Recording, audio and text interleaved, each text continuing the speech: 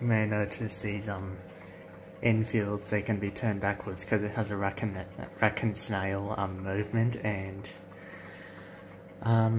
autocorrect. And I'll also explain further detail.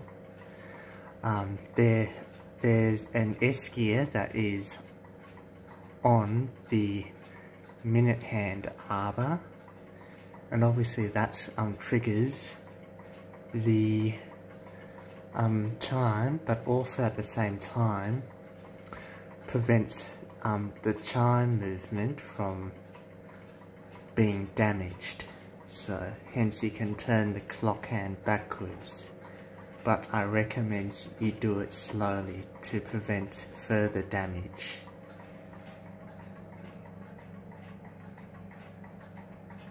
This clock here, the click spring is broken for the chime,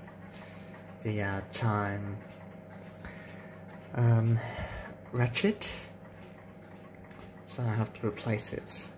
Yes, I've been inside the clock, so hence I was able to explain to you.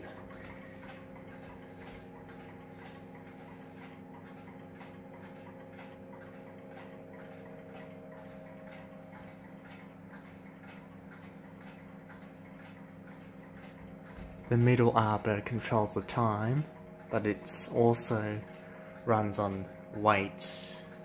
The rest of the arbors run on springs.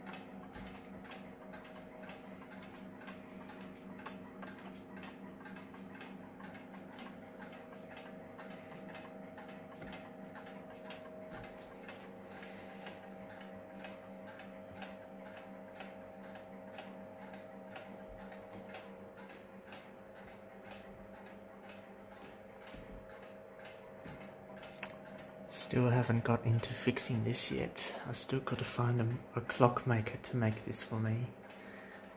Fix it for me, not make it, but maybe make a new spring. Anyway, jokes aside.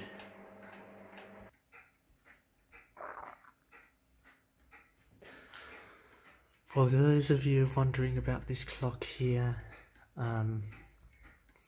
yes, this clock is made by Waterbury. Obviously I got a comment about it. I didn't really believe until I looked at the dial. It said down here, Waterbury. Yeah, door's still wonky. I'll try to get to fixing that soon.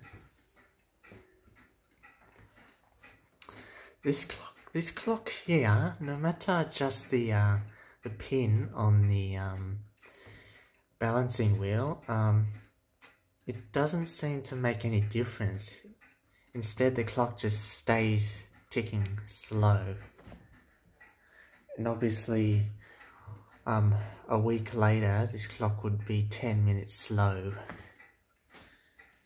Yeah, poor thing. I only just got this clock only to just have one problem with it. Oh yeah.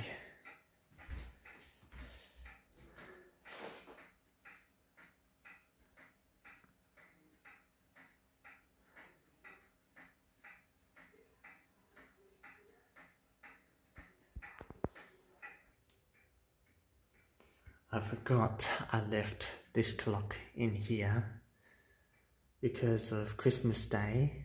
You know, this is the dining room. I needed to use the table that I had my clocks on as to eat on. So hence why I just had to move my clocks around. And I left this one in here because obviously my mum wanted to have this one sitting up there, but now she's put it down here. Alright, I'll be back with the countdown for 2022.